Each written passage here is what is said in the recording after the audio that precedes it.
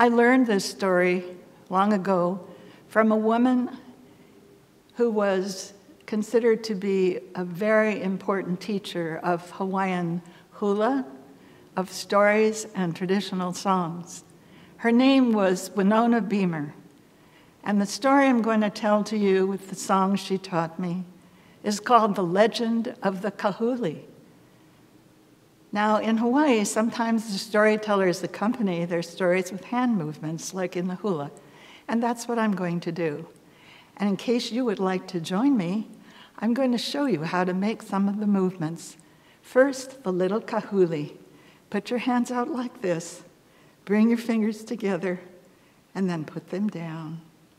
And we're going to move slowly, slowly, because they're little tree snails, and they don't move quickly.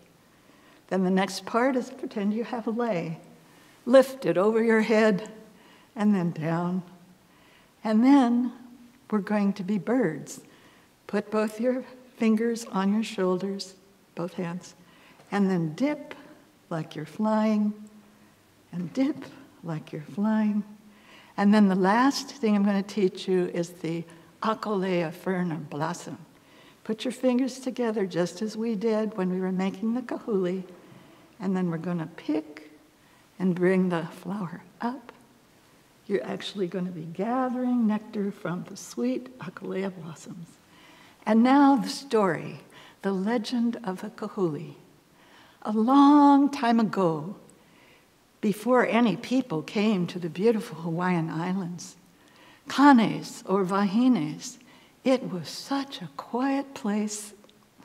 Colorful birds called the kolea flew among the giant hau trees and drank the sweet nectar of the akolea ferns and blossoms.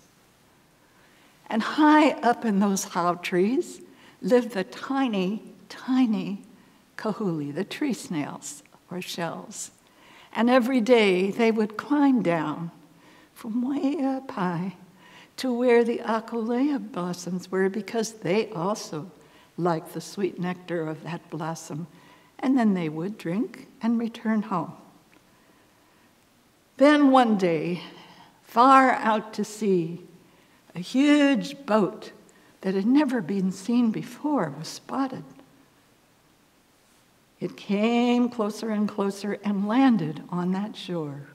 The first time had ever happened. From that boat came huge animals and dropped upon us on the land.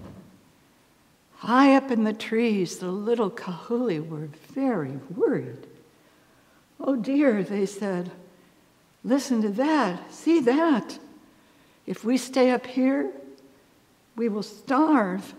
But if we go down there, we'll be stepped on. How will we live?" None of them knew what to do. "What are we going to do? What are we going to do?" they said over and over. And then the akolea, their friends, the birds, flew up to them and said, "We know what to do. We will go down from the hau trees and gather the sweet nectar from the akolea blossoms and bring it to you. And then you will be all right." And the akolea leaves said, "We will move aside so the birds can find our blossoms for you." Oh, the little kahuli, they were so happy. They were going to be all right. They would not starve. But there was a problem. You see, in Hawaii, it's very important. The spirit of aloha is you always offer gratitude for what you have been given. And so that is what they were faced with. How can we give something to our friends, the kolea birds and the akolea ferns? And they had a meeting and they thought and thought and thought. And finally, the tiniest kahuli said, "I know what to do. Every night of the full moon, we will sing to them."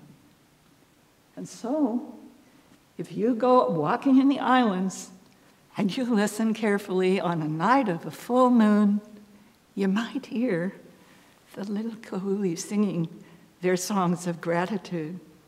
Kahuli aku, kahuli mai. Kahuli lea lea kolea. Kolea kolea ki I ka wai.